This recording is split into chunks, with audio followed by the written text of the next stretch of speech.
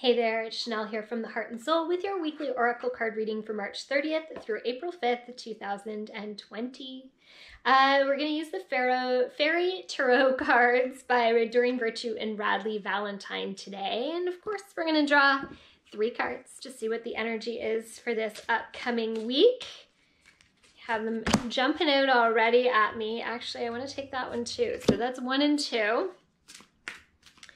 Take one more card, that energy forecast of the week, messages from the universe that we need to know. We're going to take that top card again for card number 3 this week.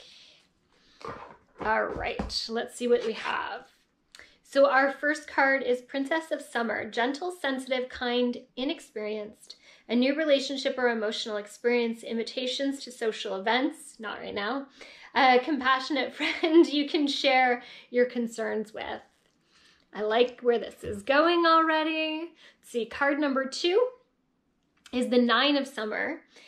Wishes come true, dreams fulfilled, a magical time of life. I know it doesn't feel very magical for a lot of people right now, but I feel like there is some serious magic happening.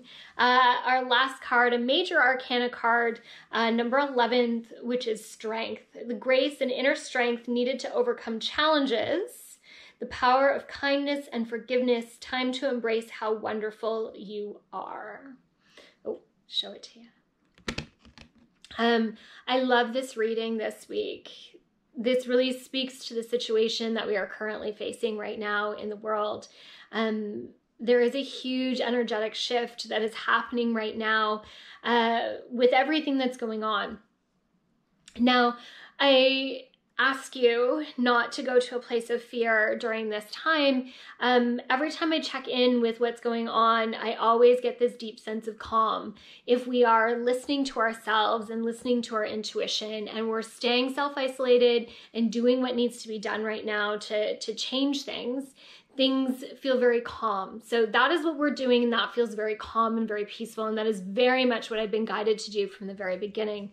I have been very clearly guided to self-isolate, that is really important for my own health and the health of my family right now. So I will share that with you. When it comes to this reading this week, it is definitely a new time. They're talking about new relationships and an emotional experience. It is definitely a time of high emotions. Everyone's emotions are all over the place, including my own, dealing with the situation, the fallout that comes with it, the shifts and changes that had to occur to be able to function right now. I'm managing a yoga studio online at the moment, which is a huge challenge, navigating that, and how do we do things, and what do we do for our students, and how do we make it so that we can still have a community, even in a time when we can't get together. I just finished teaching an online yoga class, and it was beautiful to see all my students' names up there, and of course the thank yous and stuff at the end, and the requests to see my dog who comes to work with me all the time. It made me miss my students even more. Wishes come true, dreams fulfilled, a magical time. As well, we talk about this, embracing this and how wonderful we are. I think this is a time of deep magic. It is a time for us to really take deep breaths and go within, whether you are on the front lines, as grocery clerks or nurses, doctors, sanitation crews. You guys are so important, and we thank you so much for trying to keep this place as safe as can be. To the manufacturers that are producing the products that are needed to help move us through this, for protective gear and medications and food and all the things we need. Regardless of that, or whether you're at home, not working at all, or trying to navigate working from home, maybe with kids at home, or just the challenges of the technology that's needed for working from home, we need to just stop throughout the day and take a deep breath and be grateful that we can take that deep breath, and that we are alive, and that we are healthy, and that we are living in a world where, technology is sharing with us, and there are advancements, and people are learning, and things are just incredible. there is this most beautiful sense of community that I have seen over this last little while. You know, people coming together, finding ways to socialize, and maybe we're socializing even more now than we did when we had the opportunity to.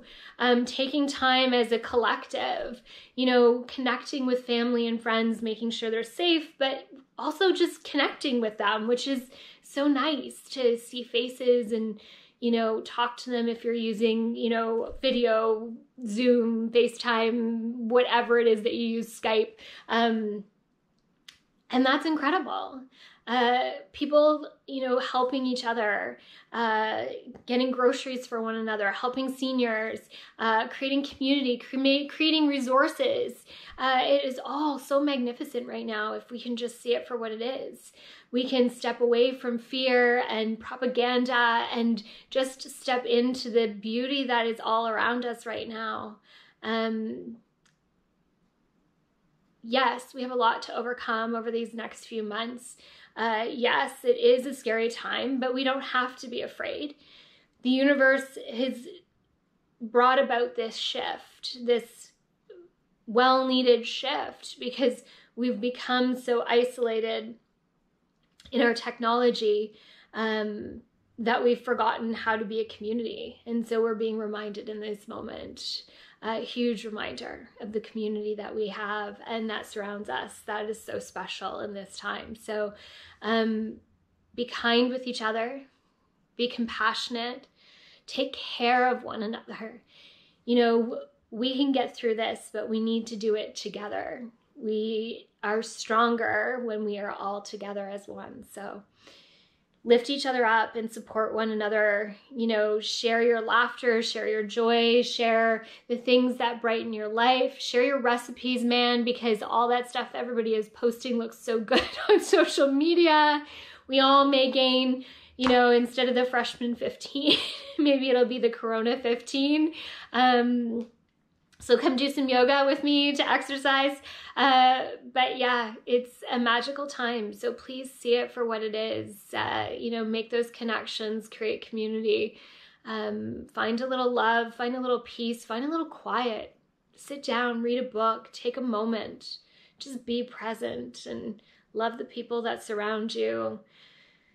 And never take a hug for granted ever again. All right.